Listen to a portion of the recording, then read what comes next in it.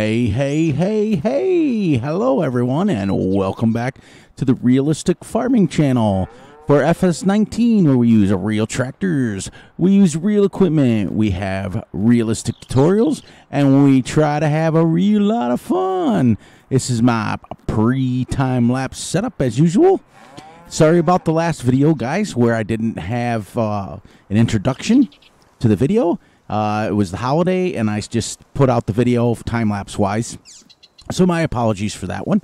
I hope everybody's doing great tonight. I'm doing fantastic. My name is Fury Machine, and let's get into this.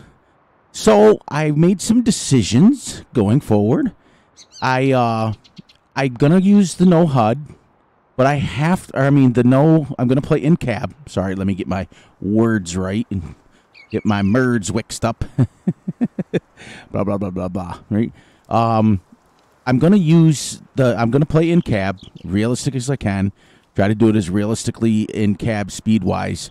But I have to have the HUD on because you can't even tell what temperature it is. There's no way to tell when you're playing with seasons what the ground temperature is. There's nothing. And it's kind of like, ugh, this kind of sucks. I looked and looked and looked and looked and looked. You can't even set your GPS up because you can't see your lines. You can't do anything like that. And in a realistic tractor, when you're inside the tractor, you would be able to see your lines and set it up, and it would be all computerized. So I compromised. I went half and half. I'm going to play in cab, but I'm going to keep the HUD on so I can see what I need to do as far as that goes. So that's not too much of a change, not too bad of an issue. But anyways, this episode I spent, we sold the Krone, and I went with some butterfly mowers that attach to the front of a tractor so that it aids me in helping see, and, you know, it's still super realistic. There's people out there that run it and a forage wagon on the back. That's just the way it works. Other than that, we've been battling rain. And boo, rain's terrible. I spent some time hossing over some silage for sale over at the BGA. As you guys can see, I've still got, let's get down here. I still have 226 tons of silage in the fermenting silo right here. So what I've been doing is taking a load, putting it in there, and then loading, taking it over and selling it. Because I'm storing up on silage, because eventually we're going to make total mixed rations. I'm also going to be doing a greenhouse, an onion greenhouse, and I think I'm going to put it up here at the barn. That little placeable way down there. But other than that, I think that's just pretty much what we do. We couldn't plant anything because the ground temperature's not high. Today, though, as you can see, we're into day 7, late spring. I fast-forwarded time up until 9:28. But when we come back to actually play, it'll be 6 a.m. And it's going to go through a little bit of rain. I had to fast-forward past the rain. And we'll be able to start seeding this.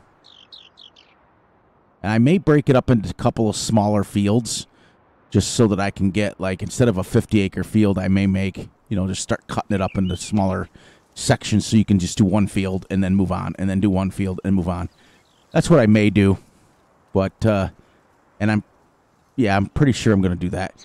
The other thing is, I got a question to ask you guys, and you can answer it down in the comments, and then I'll wrap this up.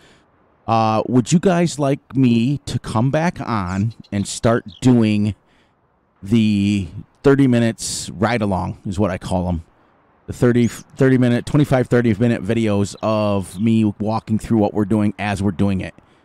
Because I noticed that the time lapses are doing fantastic, and I love each and every one of you for liking them and subscribing and doing what you need to do, and it's fantastic, and it helps me out a lot.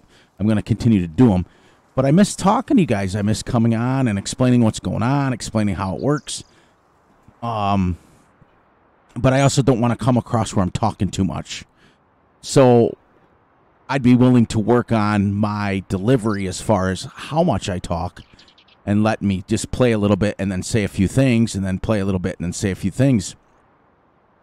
And if you guys want, just let me know in the comments if you want me to come on, play for 30 minutes. Now, unfortunately, what it will do, though, is even playing 6x speed, playing for 30 minutes will only get me 2 hours in game. So that's where we're going to have the quandary. We're going to have to start having multiple videos per day. Because right now I have to go and I have to play off camera. Well, play on camera for 2 hours.